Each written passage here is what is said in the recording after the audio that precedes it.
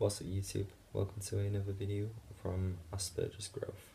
I've been thinking about why teenagers and adults on the spectrum are more likely to experience anxiety during their everyday lives. Apart from the genetic factors, because I do believe that people with autism are more likely to have more prone to mental health disorders such as depression, anxiety, that kind of stuff. But in this video I want to focus on more of kind of the social side of it. So firstly, a long time ago when we were being hunters and we didn't have a lot of the brain power and stuff that we did nowadays, danger was the main cause of stress, or what we call anxiety in modern society. A lot of anxiety that comes from modern society is to do with feelings of being very uncomfortable, worried, or being very confused about a situation. And those three things are the reasons why autistic people are more prone to getting overwhelmed by anxiety and being more likely to have breakdowns. You see, I believe that the anxiety that people on the spectrum experience stems from a difference, mostly between the world the world of society that we have, and all the social norms and all the general things that people take for granted in a lot of situations.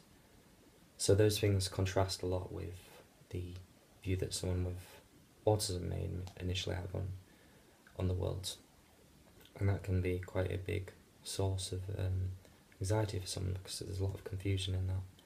A lot of the things that people who aren't on the spectrum would initially already have built into them, it's got to be learned, and it's got to be forced upon people on the spectrum.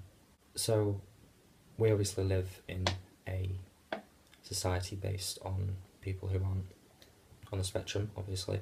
So that means that everybody who is autistic has to comply to those rules as well.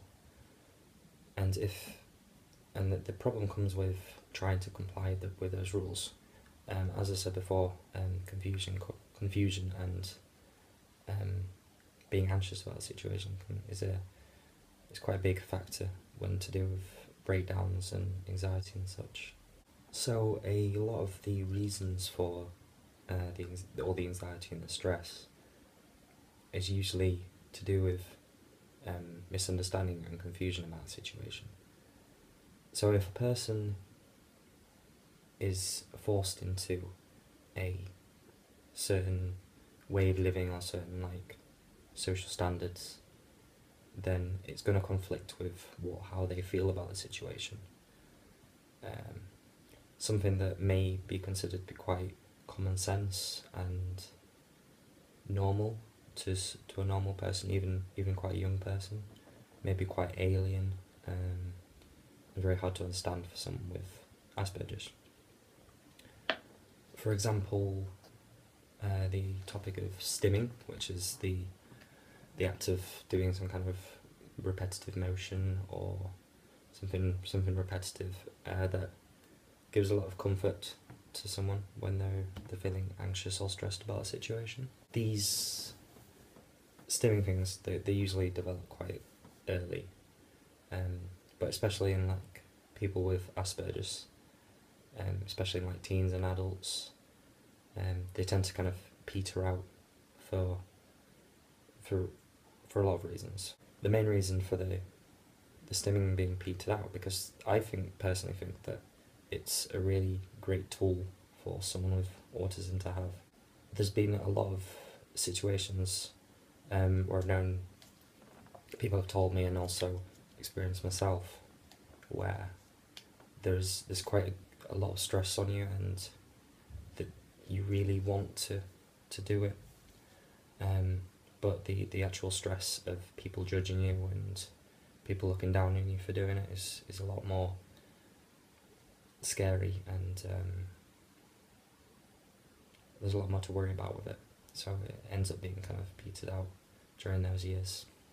So, although it's accepted for someone with autism to do the stimming, and it becomes an issue when, as I said, we get to the kind of the teenage years, where people with Asperger's, so milder form, and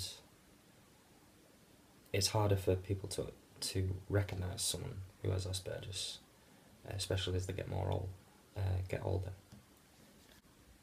Although if you do explain it to people and people do understand that it's something that's useful, it tends to be looked down on anyway, for obvious reasons, because it's not a very attractive thing to do for a lot of people, and it can be signs of it's difficult to explain that, but it's definitely not an ideal thing for normal society and making friends, making relationships, etc. The stimming techniques that some people with Asperger's acquire earlier on, as I said, peter out. A lot of that is to do with friends. That's one of the biggest factors, especially when people reach teenage years and they start going into bigger schools. They'll feel a great need to fulfill their social interaction and obviously make friends and feel part of a group. Other people, such as parents, teachers, anyone of authority, maybe not as much as friends, but they may encourage reducing the stimming, mostly for social reasons, especially with a person with Asperger's. A person with high functioning autism, it might be quite a bit easier for them to get away with avoiding social norms. Not saying that it's a bad thing, and I spite in them, but no. It's a big. I'm kind of going off on a tangent a bit here, but the main thing that is important is that society forces people with autism to do things that are very uncomfortable for them.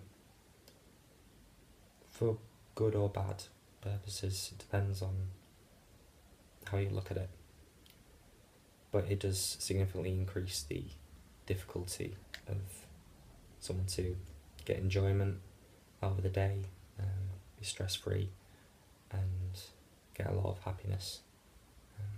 Other examples of times where the perceived reality of someone on the spectrum is different to social norms and etc. like that, would be the social rituals that people have, especially for making friends.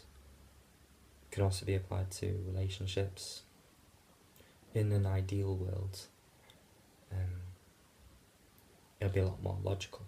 You'd go up to someone, you'd like to exchange information, see what they like, what you like, what they don't like, what you don't like, and generally get a feel about how you feel about that person. And it'll be a lot easier and a lot more simple and logical to ask to be friends, or ask to go on a date straight there. But in society there's a lot more kind of background noise, if that makes sense. There's a lot of different things, and it's a lot more confusing. And if something goes wrong and the person on the spectrum doesn't really understand the situation, can lead to a lot of kind of feelings of insecurity and loneliness and even depression. It could lead to that. So this has just been a little bit on how I feel about the society's impact on anxiety for people on the spectrum.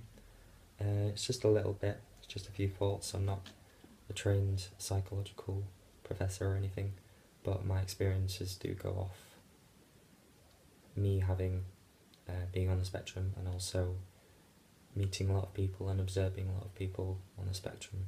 So I'm thinking of doing a next video on autism, anxiety, and the benefits that sport and exercise can give to someone on the spectrum, and also a lot of the difficulties that come along with trying to get involved in them kind of activities.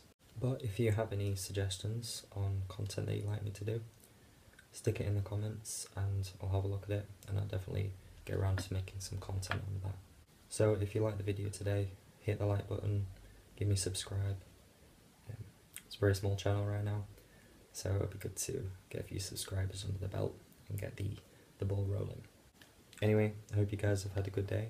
This has been Asperger's Growth. Thank you, YouTube.